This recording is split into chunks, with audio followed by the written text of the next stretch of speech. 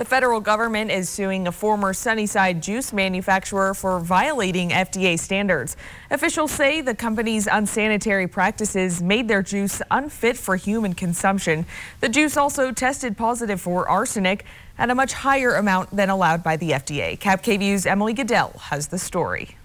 Valley Processing in Sunnyside produced juice and juice concentrate for nearly 40 years, selling their products to consumers across the country, including providing almost 3 million servings of apple juice every year to school children. In September, they closed up shop and sold their facilities to another company. But on Friday, the federal government filed a lawsuit against Valley Processing and its owner, Mary Ann Bleisner. According to the suit, FDA officials found numerous food safety violations during annual inspections in 2016, 17, 18, and 19, despite the company promising to do better after every inspection. The suit claims Valley Processing knowingly used moldy, damaged, or old fruit products, including leftover sludge at the bottom of the barrels, and mixed them with new products to hide the contamination. The suit claims products were stored outside, uncovered, and with no temperature control. Inside the buildings, inspectors reportedly found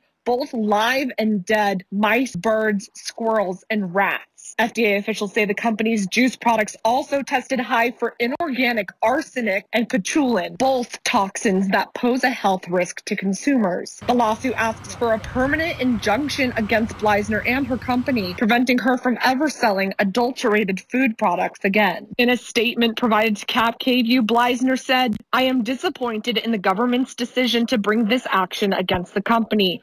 I have always placed as my top priority the production of juice that is of the highest quality.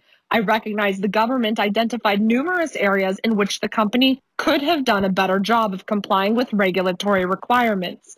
While it was a difficult decision to make, after decades of operating Valley Processing, I made the decision to sell the company assets and leave the juice industry.